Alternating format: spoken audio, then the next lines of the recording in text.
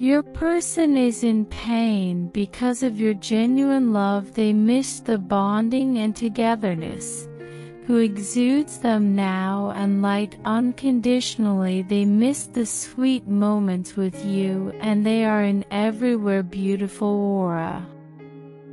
They want you to know how difficult it was to them without you to live, but they are excited and very optimistic that angels will open their doors between you to bring you together.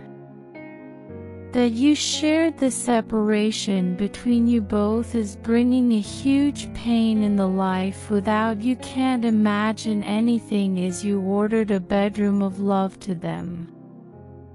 And the separation will turn into a grand celebration of your union with your person, so be optimistic and hopeful as your person for this beautiful union, so be open-hearted and receptive for these blessings.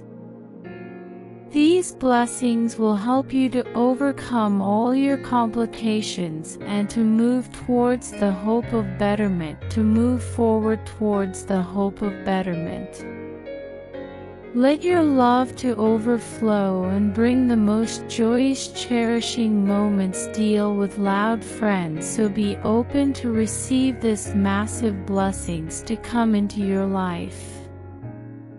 The separation between myself and my person is going to turn into your grand celebration of togetherness very soon. Thank you, angels. Thank you so much. In communities, I will be in union with my love. Thank you, angels. Thank you. Please subscribe, like, and share.